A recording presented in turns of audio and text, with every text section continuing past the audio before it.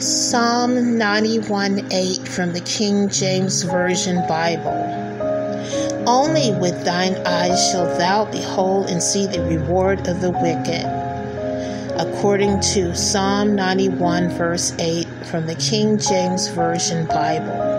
Father, I pray for all your children and the persecuted lambs everywhere in the world and upon myself, Father God, that only with the eyes of your children and the persecuted lambs and the eyes of myself, Father God, that we shall behold and see the reward of the wicked that rise up against us through these evil, satanic, modern-day slavery programs, Father God, upon our persecutors who oppress us, upon our oppressors who oppress us in these modern-day slavery programs throughout the world and outside of these modern-day slavery programs everywhere in the world.